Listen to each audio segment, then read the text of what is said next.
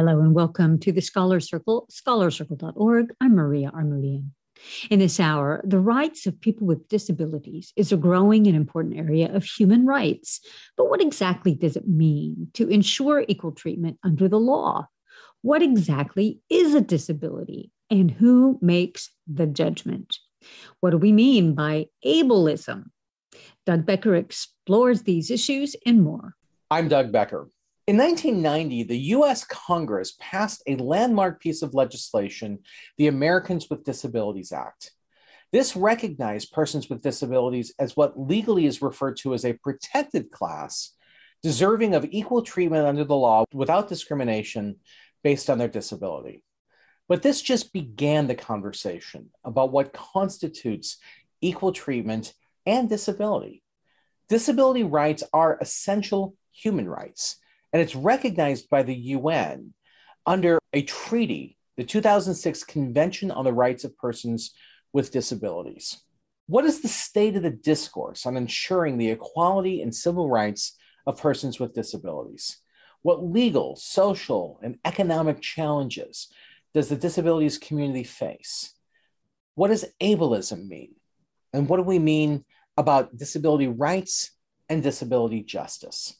On today's show, we're going to discuss these and many other essential issues. Our panel is Lydia X. Brown. They are part of the core faculty in the Disabilities Studies Program at Georgetown University, as well as in the Critical Race and Gender Studies Program at American University. Lydia is the co-editor of All the Weight of Our Dreams on Living Racialized Autism and the author of Ableist Shame and Disruptive Bodies, Survivorship at the Intersection of Queer, Trans, and Disabled Existence. Michael Ashley Stein is the co-founder and executive director of the Harvard Law School Project on Disability and a visiting professor at Harvard Law School. He's the editor of Mental Health, Legal Capacity, and Human Rights. And Joel Michael Reynolds, a senior advisor to the Hastings Center and assistant professor of philosophy and disability studies at Georgetown University. He's the co-author of The Harm of Ableism, Medical Error and Epistemic Injustice, and the author of 3 Things Clinicians Should Know About Disability. And a special acknowledgement for our producer, Melissa Chiprin, who produced today's show. She is disabled and has been educating me on these important issues for a number of years, and in particular, in preparation for today's show.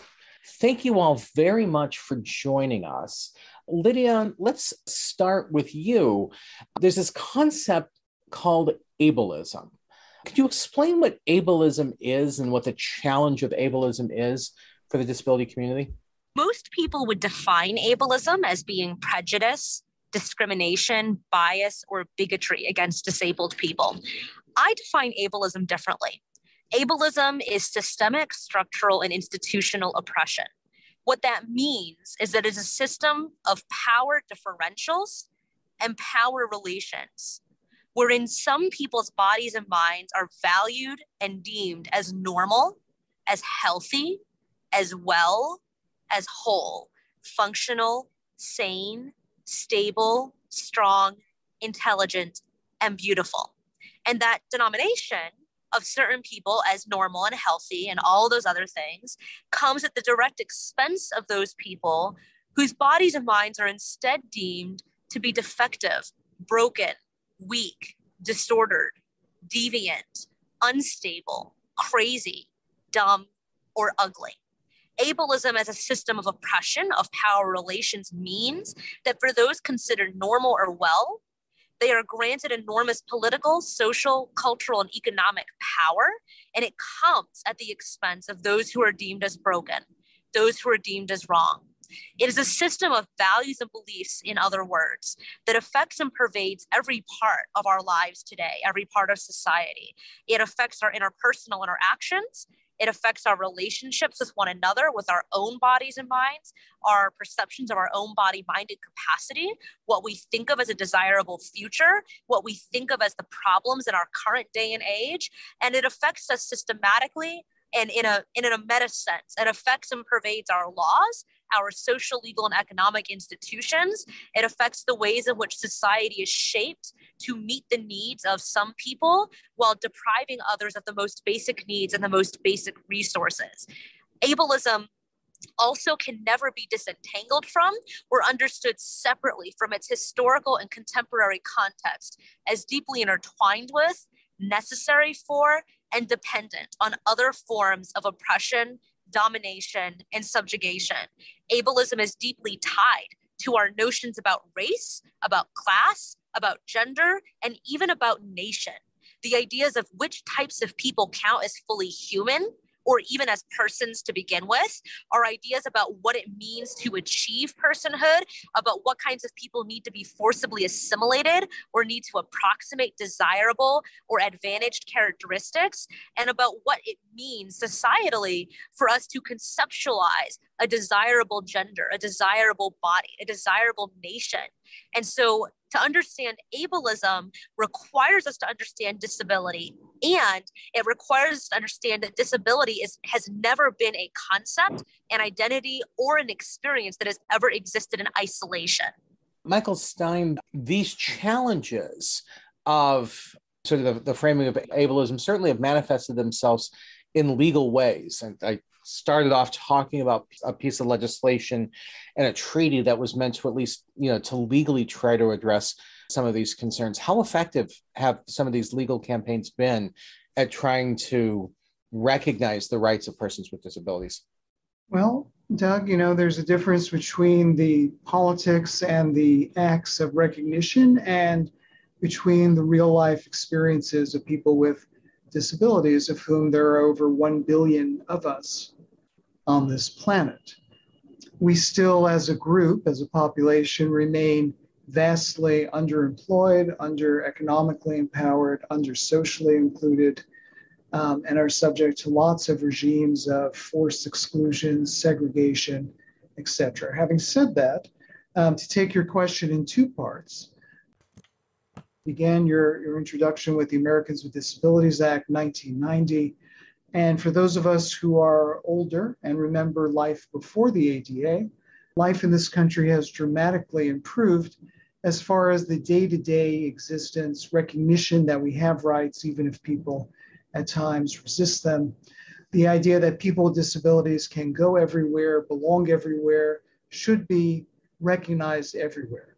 But we have a long way to go in this country because the politics of recognition and of accommodation, we have to do it for you. You're a bit of a pain, but we're under a legal obligation. We're going to do it. Are very different from the politics and the dynamics of inclusion, belonging, and valuing. And we see that across the board, whether it has to do with the low number of people with disabilities employed, the low number, and since we're all teachers here, faculty. What happened to the Rehabilitation Act's affirmative action mandate of not discriminating against people with disabilities? I mean, where are the faculty members? Where are the staff? Where are the students with disabilities in large numbers?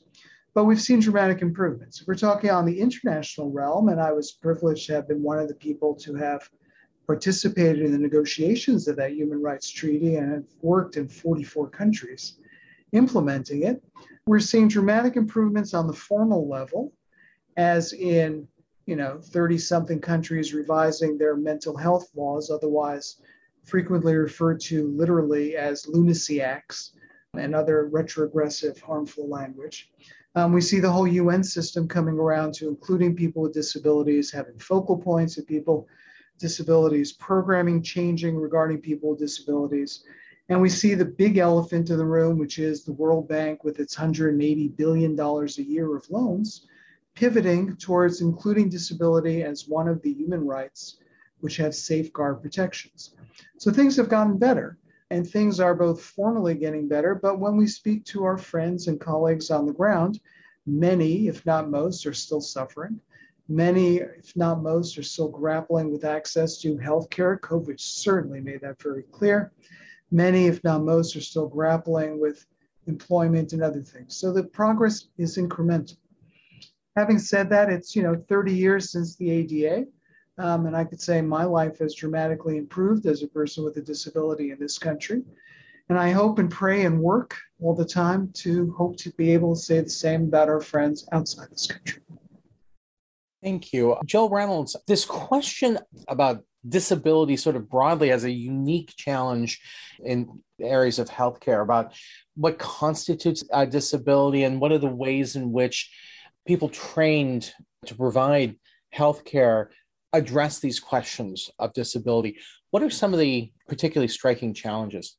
That's a great question. Thank you for that. I also just want to say thanks for the invitation to be on here. I'm so glad this conversation is happening. And also it's a real honor to speak next to Lydia and Michael, whose work I've followed for years and am a huge fan of all that they've done practically, theoretically, and everything. Regarding that question, I loved the definition that Lydia gave of ableism. And I think the kind of lay of the land that Michael gave is so useful to think about disability, the law, and representation globally and nationally. When it comes to healthcare, there are some very specific hurdles that have been recognized by disability activists and scholars for decades, but we're still not making very much progress. And here's what I mean. Take a recent study, came out in Health Affairs just this last February by Lisa Iazzoni, a Harvard MD, and a team. This is one of the larger surveys of this sort. It was 714 practicing physicians in the United States. And they asked a number of questions, and I would highly recommend readers who are interested in this stuff to go take a look at the whole piece. But there are two crucial findings that came out of this that I think exemplify the sort of problems that we need to address more directly in the healthcare system. Here's the first finding. Over 40% of those physicians admitted that they do not think they are equipped properly to provide equal care to patients with severe disability. They just openly admitted they're not sure they can do that.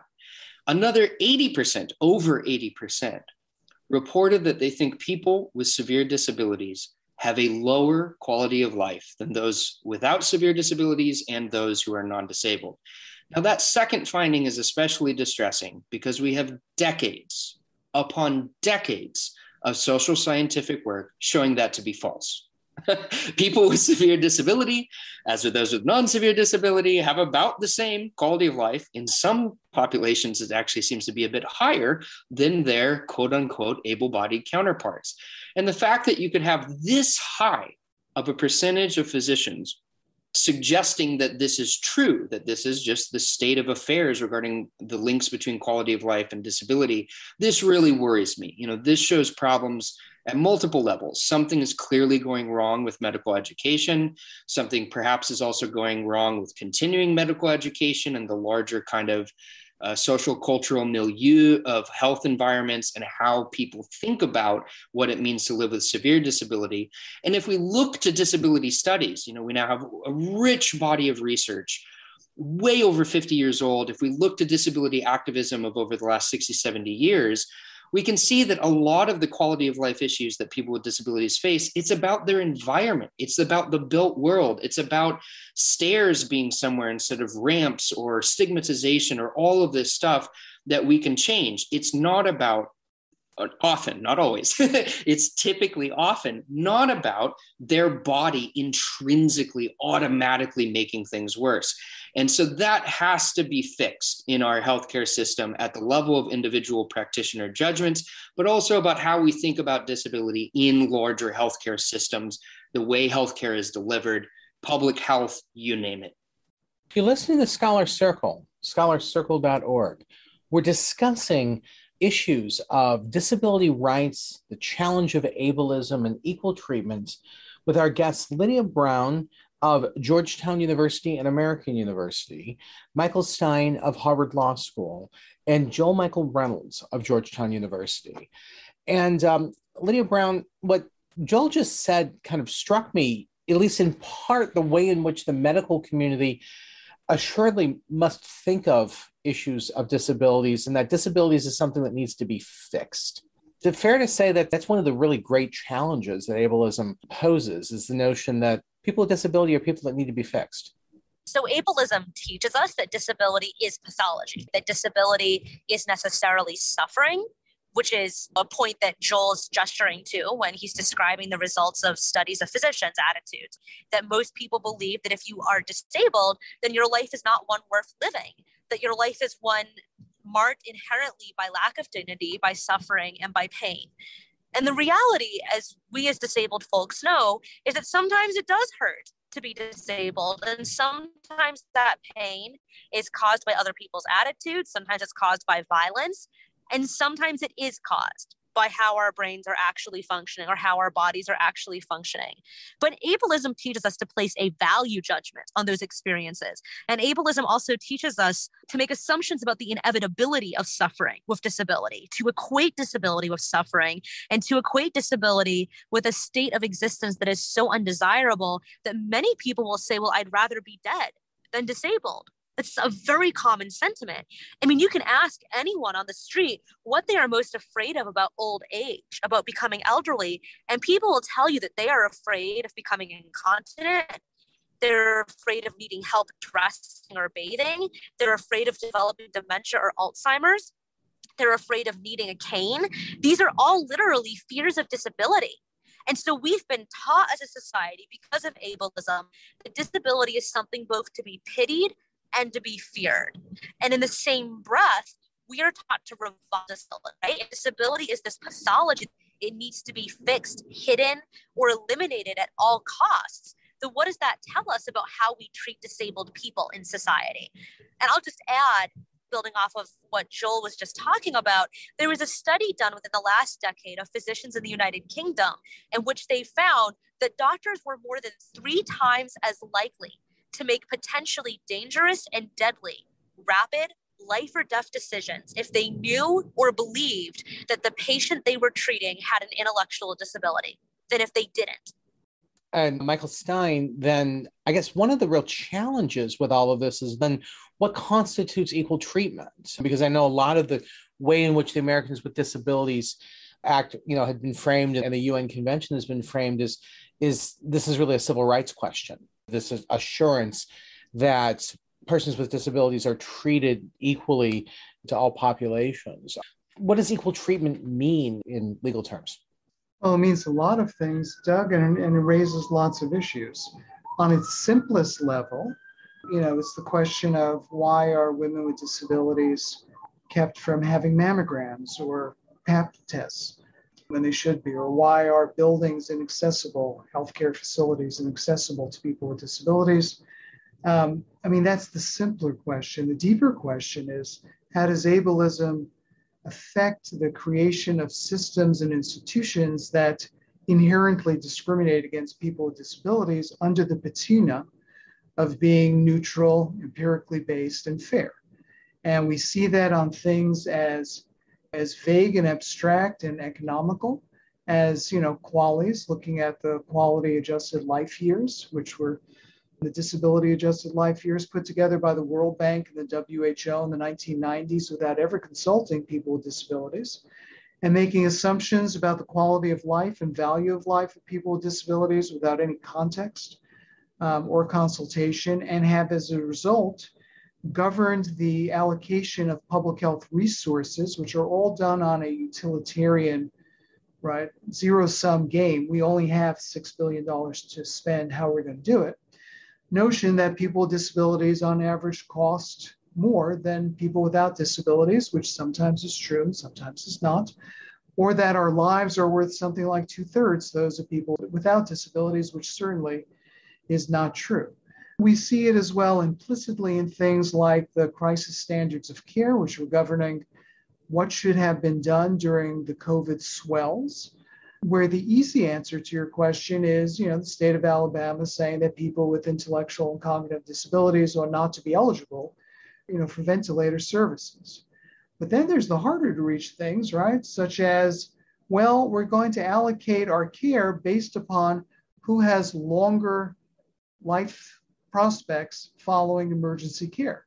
Something that is implicitly tied up in things like, what are the social dynamics and impediments to health?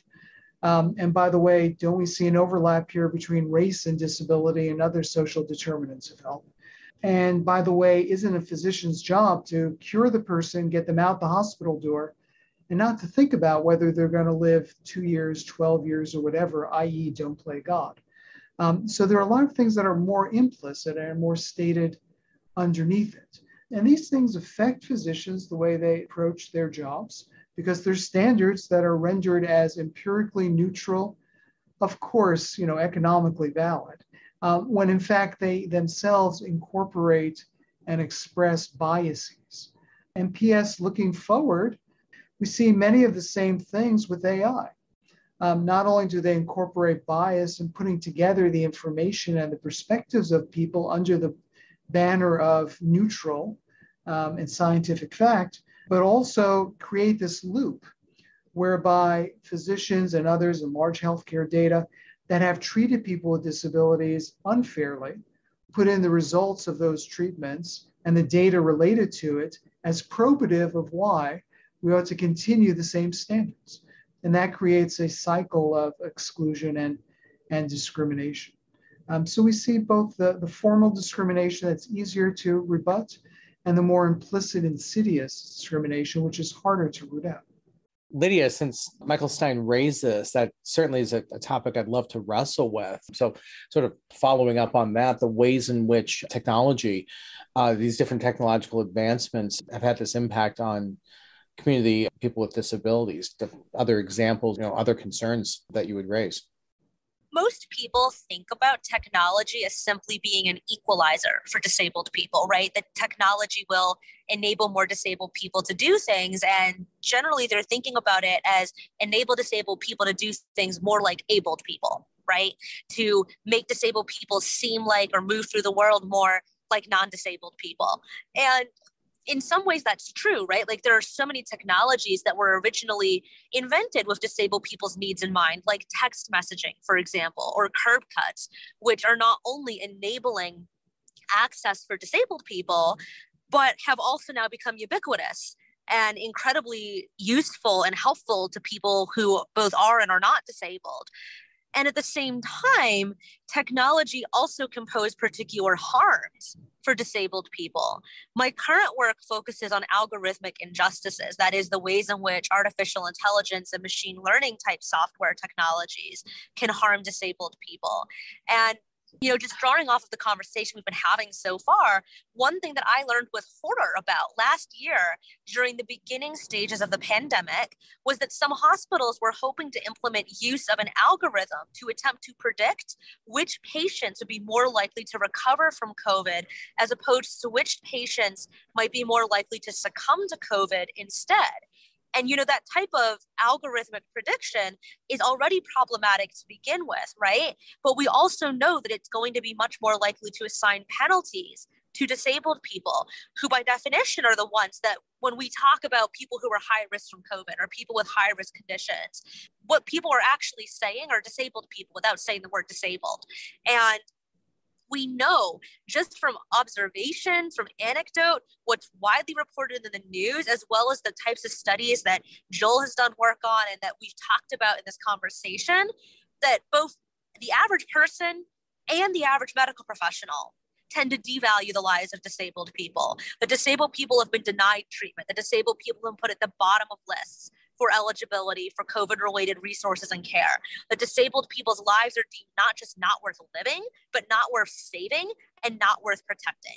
And so to hear hospitals talk about wanting to implement an algorithm to predict which patients would be most likely to survive COVID and thereby better prioritize or allocate their resources, human resources, actual devices like ventilators or PPE, actual time and attention, right? That's horrifying. Because we're here as members of the disabled community thinking, well, that sounds a lot like eugenics. Well, guess what? Eugenics never left. Eugenics never went away. We like to think it has because we associate it with the era of the Third Reich in Germany. But eugenics was an American export to the Nazi regime.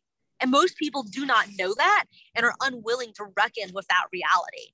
And so when I think about technological harms for disabled people, I'm thinking about how predictive policing tools literally further and exacerbate the crisis of mass criminalization and mass incarceration, targeting particularly Black and Brown disabled people for increased policing, increased surveillance, and increased incarceration.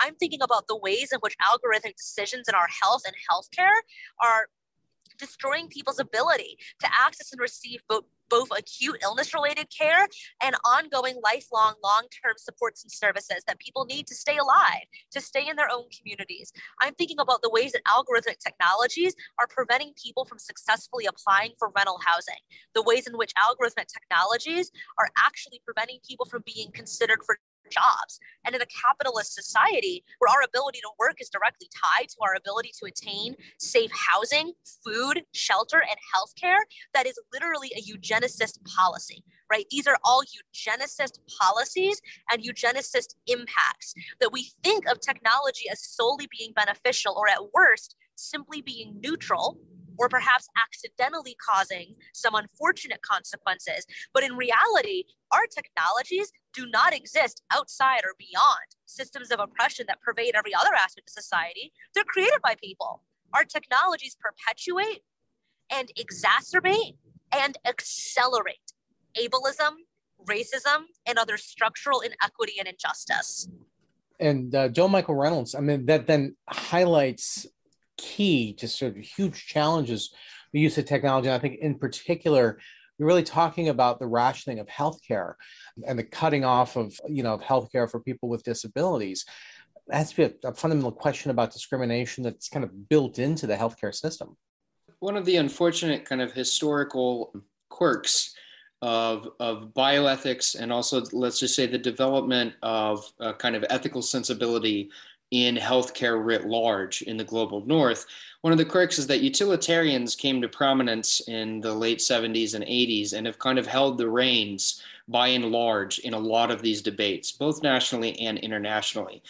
And increasingly in the last decade, I would say that this is starting to change as people start to notice that, among other things, many utilitarian logics actually run directly in conflict with human rights. There's certain things you don't get to just quantify away when we establish that certain people have inalienable rights by virtue of being human. I'm not going to go into the very annoying ethical debates over this. I'll just say that personally and professionally, I'm happy that more and more we're now seeing equity-based arguments. We're seeing human rights-based arguments as opposed to utilitarian or consequential arguments. I see this as a very, very crucial move. And I want to highlight something that Lydia just pointed to that I think is crucial for people to properly appreciate with the scale of the problem we're facing, and how ableism is a driver and a core component of the social injustices and inequities we're seeing at a larger scale. And I'm just going to focus on the US for a moment. I hope your listeners know we have the highest percentage of people incarcerated per capita of any country on earth. We spend more on our prison and jail system than any country per capita on earth. We have more police killings than any other industrialized wealthy nation on earth. And when you start to do more fine-grained analysis of this stuff, which is actually difficult to do because there's laws on the books that make it hard to do this research, you find out that on conservative estimates, somewhere around half of all people in our prison system are disabled in some sort or another, relative to the definition of disability in the ADA. At least half. That's at least half, right? Like, I've heard that it's up to 80%. Right. And the moment we start thinking about disability in as capacious a manner as we should, so intellectual disabilities, physical disabilities, but also mental health conditions, I think you're right, Lydia. It's got to be closer to 80. Well, what's going on here? Well, if you take a wide historical lens, even let's just limit ourselves to 140 years, institutionalization has not gone anywhere. It's just now in our jail and prison system. The school to prison pipeline, the mental health crisis to prison pipeline, which differentially and far disproportionately impacts Black communities, Latinx communities. It impacts non-white communities far more than it does white communities. Though, of course, this gets complicated when we look at particular locations like Appalachia, et cetera. We institutionalize people. We throw them into a criminal system because we are not addressing the actual social needs and the fact that we have an utterly failed social net. We allow people to become homeless. You can't have a just society. You cannot pretend to have anything close to a just society if you allow people to become unhoused. And interestingly, even if you're a fiscal conservative, it's cheaper. It has been proven over and over again. It's cheaper to never let that happen. And even just fixing our induced homeless crisis. The only reason we have this crisis is because of active political decision-making to not address it. That cuts across disability categories, that cuts across issues of marginalization relative to racialization, and it cuts across issues relating to gender, sexuality, sex differences, all of this stuff. We have to fight and fix the roots of these problems. And the roots of these problems are more often than not simply in our healthcare systems, which certainly have problems of their own. They're in our society. That's where the problems are starting. So, Lydia Brown, so far we've been talking, kind of framed a number of these issues around disability rights, but you've been highlighted some really interesting areas I'd like to delve into a little more detail about disability justice, about justice beyond just this question of disability rights. First of all, what's the difference in talking about disability rights versus disability justice, and some examples where there's a cleavage between the two? Disability rights understands that the way to change the social position and social conditions for disabled people is to advance changes to our laws and policies in furtherance of civil, human, and political rights. In other words, disability rights envisions the abolition or repeal of harmful laws, the passage of helpful laws and implementation of those laws, and the improvement and enforcement of existing laws and the laws that will come into being, and that will take place at the local level as well as the national and the international level. And when I say that involves political, civil, and human rights, I mean that disability rights is thinking, broadly spoken, in terms of positive and negative rights as articulated or recognized under law. It is thinking about the rights against discrimination, the rights against abuse, and the rights to education, the right to healthcare, for example, among many, many others. But disability justice, where it diverges, is it recognizes that while the work of disability rights and advancing civil, human, and political rights is necessary, it is still insufficient to actually challenge, let alone end, ableism. And I'll point to just two very clear examples of why that is the case. The Americans with Disabilities Act, which you mentioned in our introduction, was first passed into law more than 3 decades ago. The UN Convention on the Rights of Persons with Disabilities was also originally put into force in 2006. That's now 15 years ago, a decade and a half ago. And yet, both within the United States, where we currently are, and globally, disabled people continue to be institutionalized. Disabled people continue to be abused by our family members, by our intimate partners, and by our caregivers. Disabled people in and outside the US continue to be denied equal access to education at all levels of education. Disabled people continue to face and experience homelessness at disproportionately high rates compared to non-disabled people. Disabled people continue to face medical discrimination and sexual violence and literally every other form of violence and abuse individually or state sanctioned at a policy-wide or systemic level that we've always faced. The exact manifestations of those abuses have shifted with time, and they are different from one cultural and national context to another. Where disabled people are not experiencing some form of ableism, if only because of the outgrowth of global imperialism and colonialism. And so disability justice recognizes that the problem of ableism is much more embedded into our society and culture than in our laws and policies. Our laws and policies simply reflect what our cultural and social values are. And when we do pass laws that have positive intended effects, that have excellent language to use for advocates and for policymakers, that doesn't necessarily mean that the spirit of that law comes into effect. Like I said, the ADA was passed more than 30 years ago. And yet here we are having this very conversation about ableism, right? So the ADA's passage, was that a victory? Sure, of course it was. I don't think anyone here would deny that. I don't think anyone would say that the ADA should not have been passed. But to say that disability rights alone is going to get us to the end of ableism is already disproven by the reality of our current situation. Disability justice differs from disability rights in one other critical aspect. which is that disability rights has largely been a non-intersectional movement and framework. It is one that posits disability as existing primarily as its own independent category of difference. And that language in and of itself is problematic, right? And we can question that a little bit. And it posits that disability can be understood as separate and severable from other categories and sites of domination, of oppression, and of power. Disability justice recognizes that ableism is so intertwined with other forms of oppression, what we talked about earlier, that successfully challenging and ending it requires us to think about and to address directly the ways in which racism and white supremacy and patriarchy and class-based oppression and religion-based oppression, Christian supremacy, anyone, right? In which all these other forms of oppression also are outgrowths of and are feeders.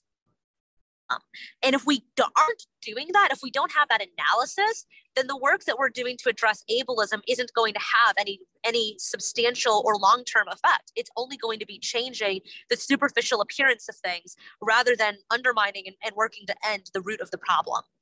And so, Michael Stein, what Lydia Brown just highlighted is currently the legal structure has only taken us so far. There's still obviously a lot of work that needs to be done on these questions.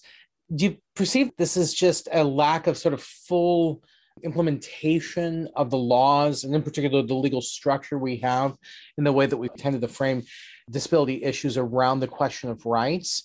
Or do we need some kind of fundamental shifts in the legal structure and the legal language that's used to try to realize greater justice beyond advancement of rights?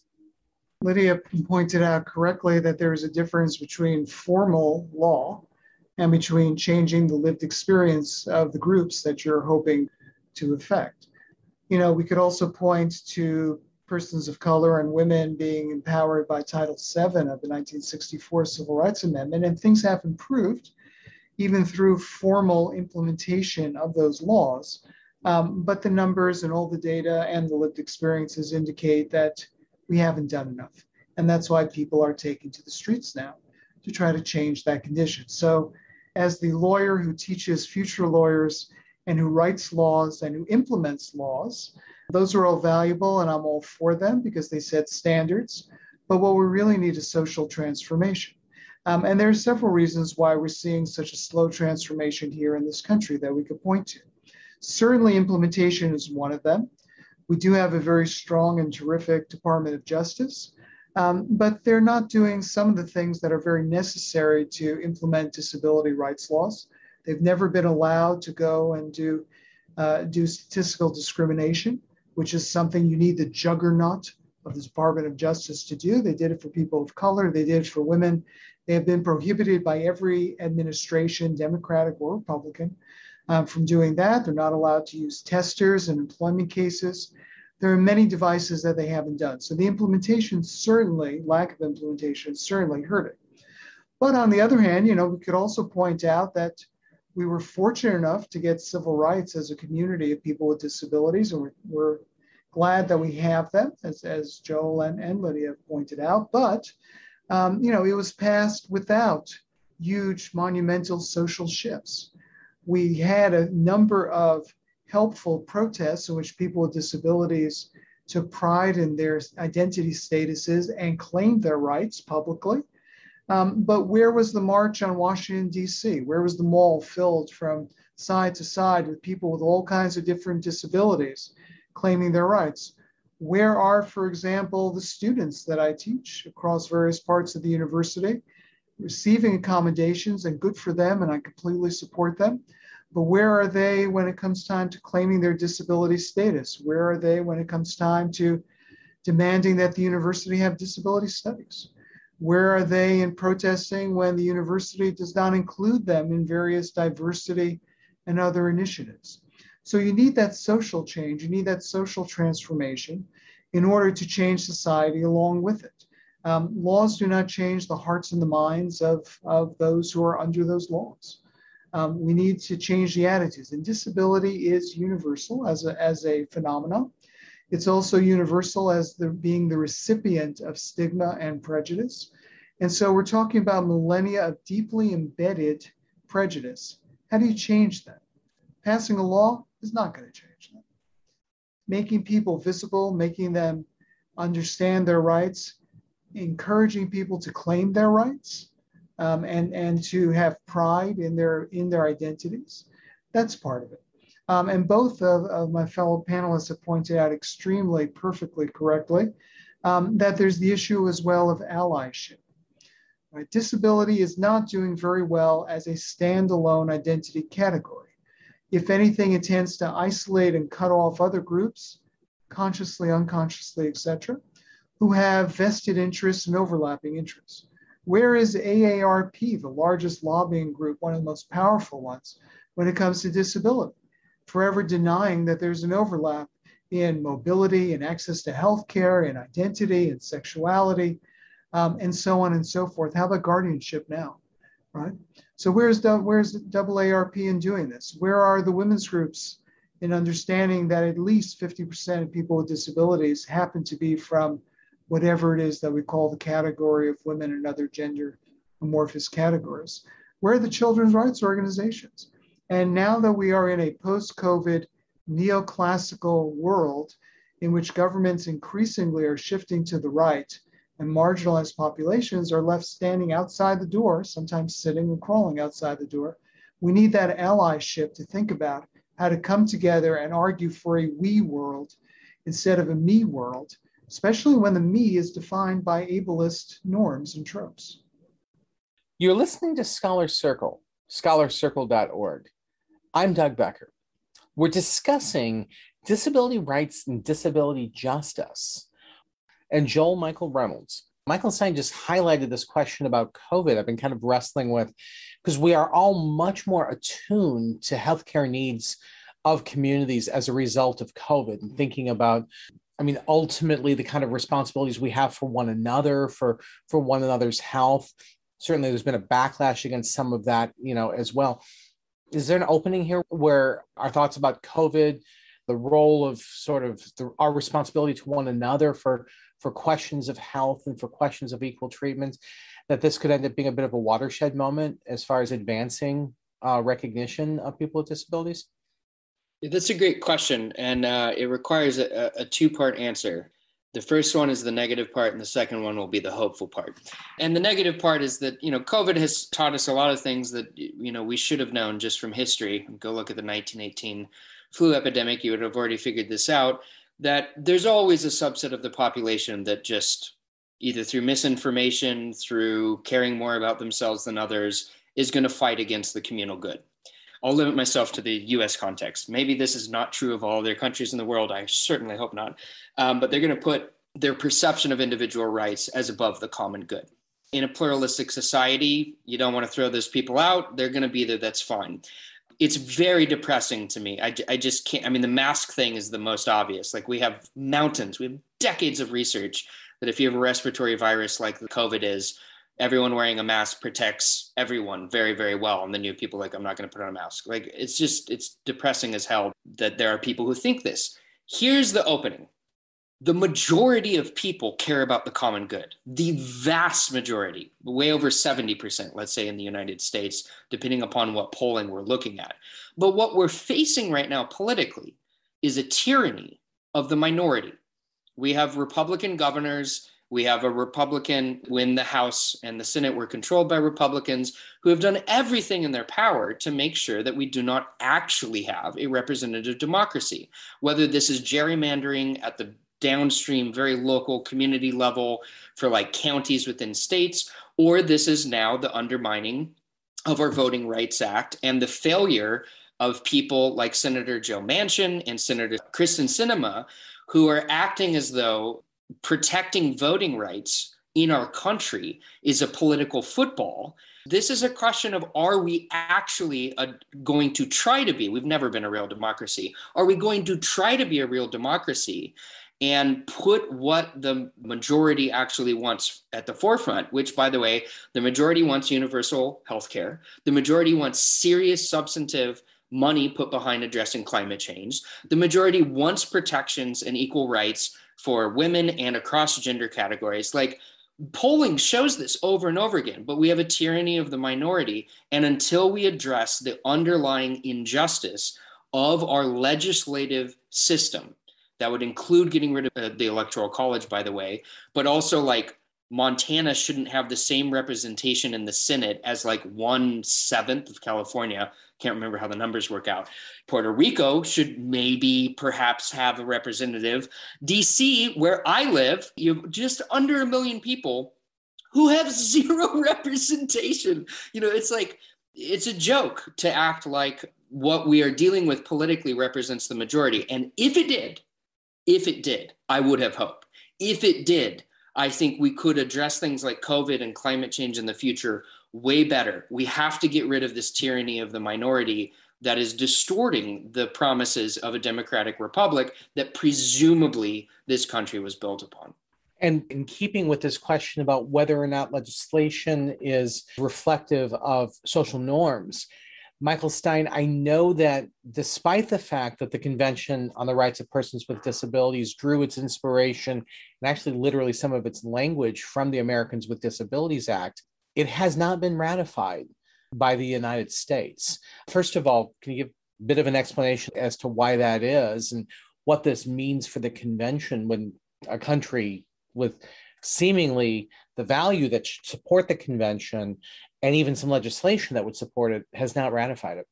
Well, it was an interesting dynamic to be an American at the United Nations and working on the negotiations for 5 years, knowing that your government first mildly opposed the idea of a convention and then remained silent on it, and then muffled all the representatives from the United States and did not permit them to speak until the 7th ad hoc session. That was embarrassing and painful, to be sure. The US, of course, should ratify it. It would send a signal that the US is in support of it. It would cost the US nothing because the reservations, understandings, and declarations that the State Department under Obama attached to the treaty will do nothing that we don't have to do anyway under federal obligations. So it committed us to nothing. And it would have sent a very loud and bright signal. Why have we not ratified it? Well, we could go through the list and try to be fair in the analysis. The idea that the US is exceptional, right? We are the only country in the entire world that has not ratified the Convention on the Rights of the Child is true. We are the only country, along with Iran, which has not ratified the Convention for the Elimination of All Forms of Discrimination Against Women. So one of the few areas in which the US and Iran can agree, which is the war on women and suppression of our majority population. So that's true. On the other hand, we could point to numerous human rights treaties and numerous international laws that the US has ratified, whether through Senate 2/3 or whether through both houses of Congress with the majority of our legislators, and point out that this was something different. We could try to take a bright spot and say that despite a lack of coordination and coherence in the disability rights community in pushing for the ratification, still 61 votes were there, and point to that as somewhat of a victory. But at the end of the day, what we really have to point to is that disability has always been an across-the-aisle feature of American politics. Every single one of our civil rights statutes relating to people with disabilities, Architectural Barriers Act, which is the first one, right? Rehab Act, Education for All Handicapped Children's Act, later IDEA, ADA Amendments Act. Each one of these passed under a Republican presidency. Each one of these passed with an overwhelming majority and overwhelming support by both houses of Congress. And here we went in the opposite direction and did not support disability rights. And if you look at it, I think we could see kind of in retrospect, the beginnings of this neoclassical, Trump-based, ableist politics that we have in our Congress, where number one, we had untruths, stories, and alternative universes presented, much reminiscent of the ACA, Obamacare, which would allegedly enable death panels, totally untrue. much like here, where they said that the UN would come and enter your home and see that you were homeschooling your child and would sanction you. Totally untrue. Whether it's that the UN would come and take away your gun hidden in your cabinet because it would endanger whatever it was that they said. Totally untrue. I think we're beginning to see that. And we saw the politics of fear with Rick Santorum lying left, right, and center about what the convention would do, with the Cato Institute telling untruths about what the convention would do. It would require us to do nothing more than what is required under federal law. And that was what the reservations, understandings, and declarations said. So it's highly troubling that the rhetoric and the lies and the alternative universe is not alternative facts. They're not facts. They're fantasies, lies, and untruths.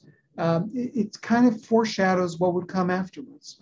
And that is deeply troubling.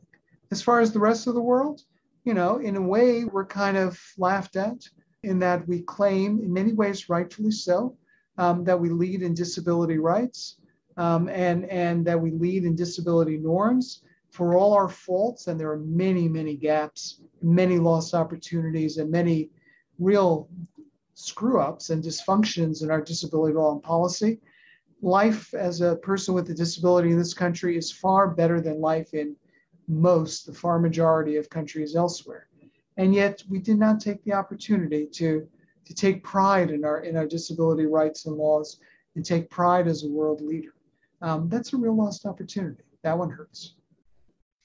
And Lydia Brown, issues about persons with disabilities are of a particularly high profile these days. We see references to persons with disabilities, but certainly there's a long way to go as far as the recognition of disability rights, disability justice. I guess last question kind of takes stock.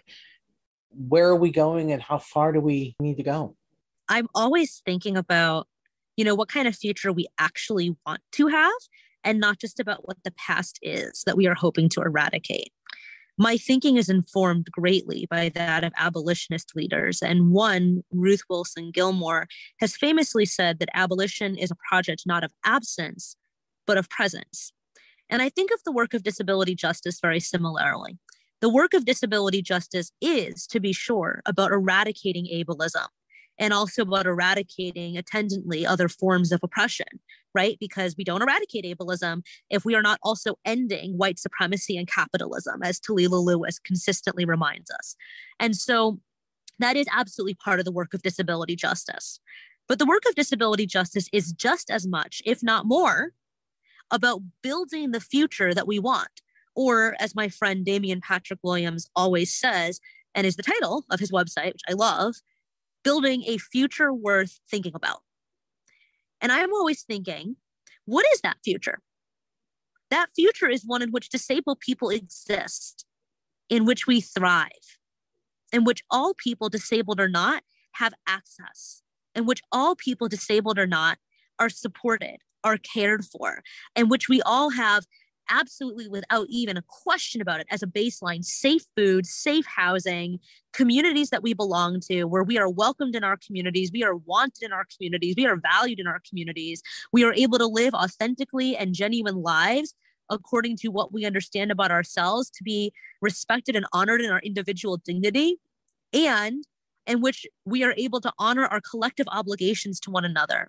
We are able to do and value care work, what Leah Lakshmi Pyapshana Samara Singha talks about, that we are able to value our interdependence, as Mia Mingus and Kaite Davidson have always reminded us, that we are able to actually learn from and to apply the wisdom of disabled, crip, mad, and neurodivergent people's lives and leadership to teach us different ways of knowing and being in relationship are possible.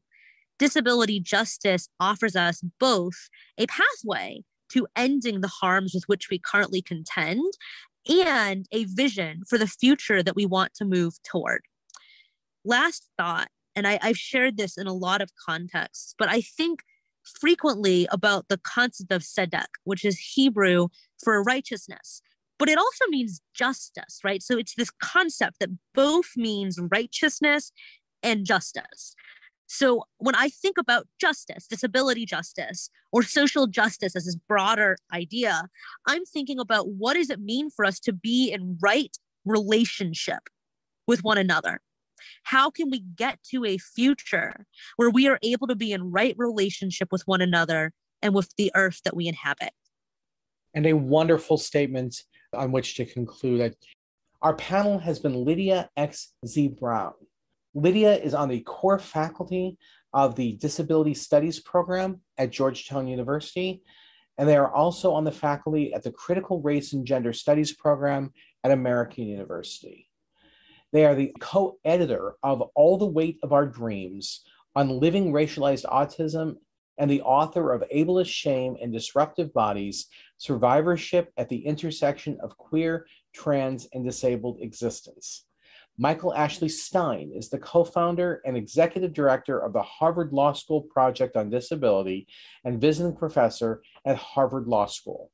He's the editor of the book Mental Health, Legal Capacity, and Human Rights. And Joel Michael Reynolds, senior advisor to the Hastings Center and assistant professor of philosophy and disability studies at Georgetown University. He's the co-author of The Harm of Ableism, Medical Error and Epistemic Injustice, and the author of 3 Things Clinicians Should Know About Disability. And again, a special acknowledgement for our producer, Melissa Chiprin, who produced today's show. Thank you all very, very much. Thank you to our guests and to you for listening. The Scholars Circle team includes Doug Becker, host, Ankine Agasian and Melissa Chiprin, managing producers, Sud Dongre, our webmaster. I'm Maria Armoudian, and we'll see you next week.